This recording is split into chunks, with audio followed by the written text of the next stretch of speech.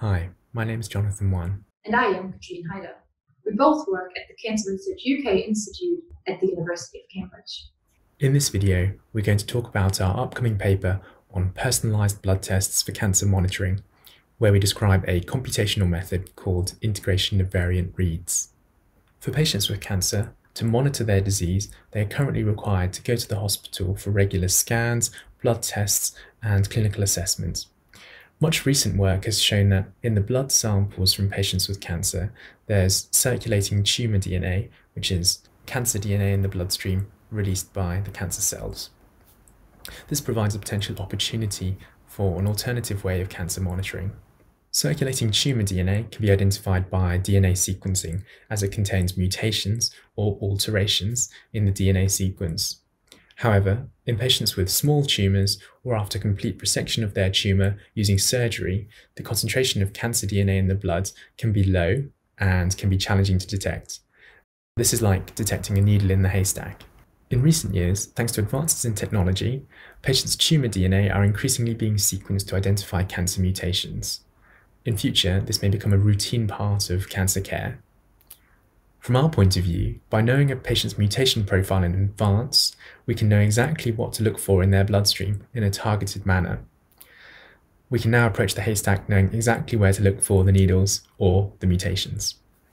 We have developed a method for personalized sequencing for cancer, which we call the integration of variant reads, or short INVAR.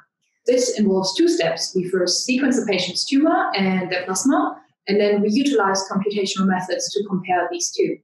The idea here is that we can now provide a lot of targets or needles that we can look for in the blood sample to find very, very low levels of tumor DNA in plasma.